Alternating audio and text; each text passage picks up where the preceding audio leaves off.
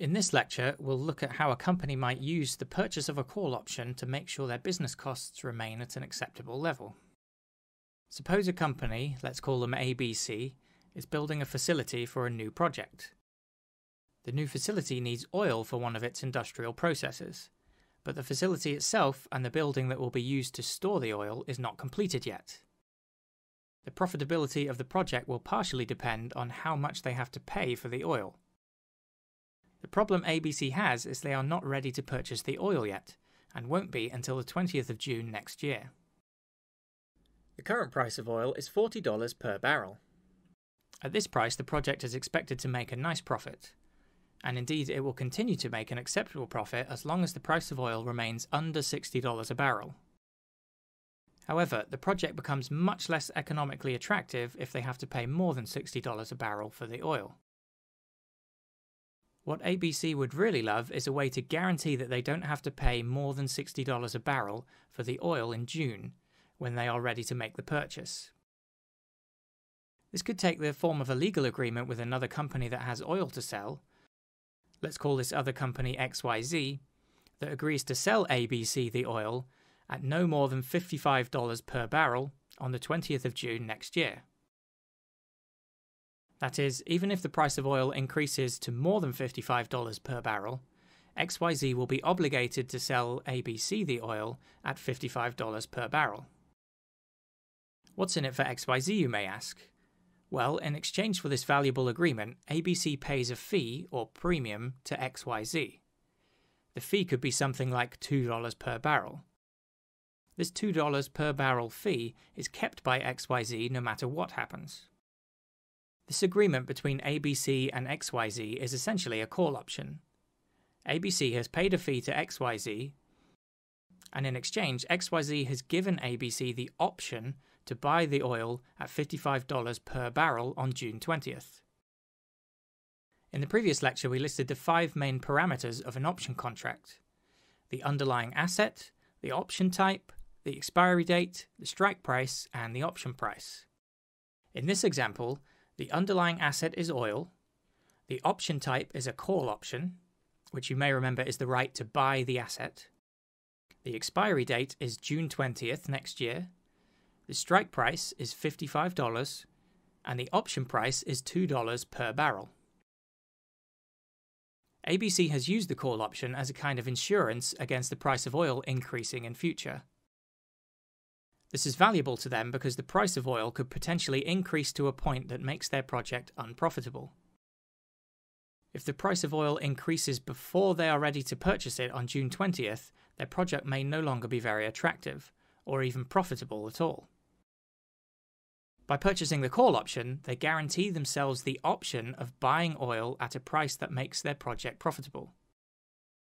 Let's take a look at what effect buying this call option will have for ABC based on 3 different prices of oil on June 20th next year. Scenario 1. The price of oil has decreased to $20 per barrel on June 20th. ABC is now ready to purchase the oil. The call option gives them the option to buy oil at the strike price of $55 per barrel. Because it's possible to purchase the oil at $20 in the open market though, there is no point using the option to purchase it at $55 from XYZ. ABC therefore purchases the oil they need at $20 per barrel in the open market. They also paid $2 per barrel for the call option though, so their total cost is $22.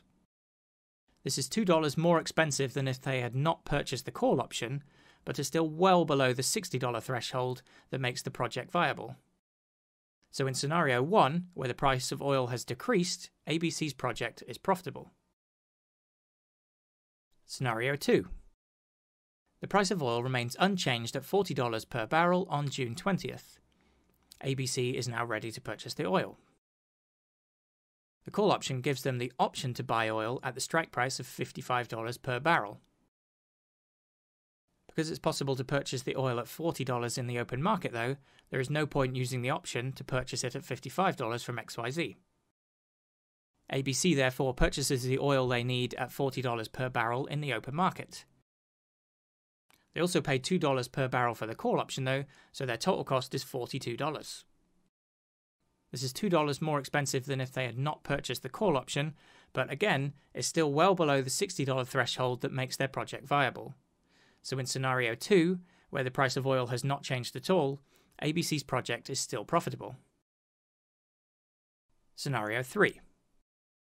The price of oil has increased to $100 per barrel on June 20th, and ABC is now ready to make their purchase.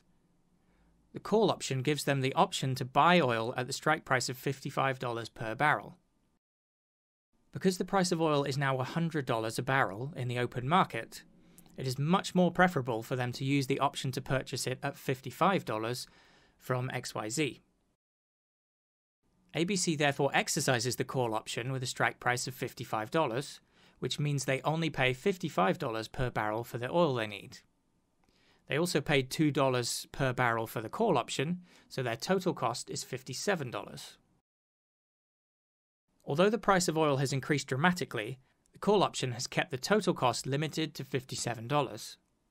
As this is still below the $60 threshold they set, the project is still viable.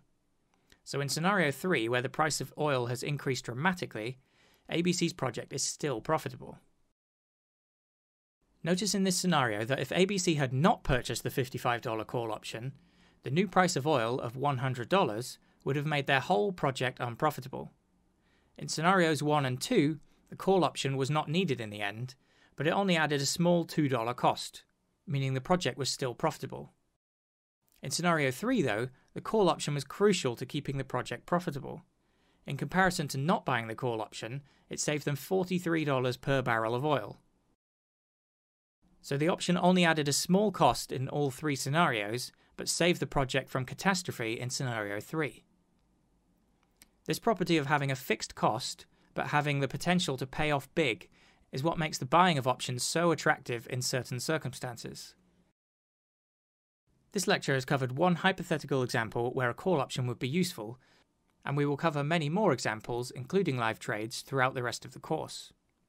In the next lecture, though, we will study how to calculate the profit and loss of a call option.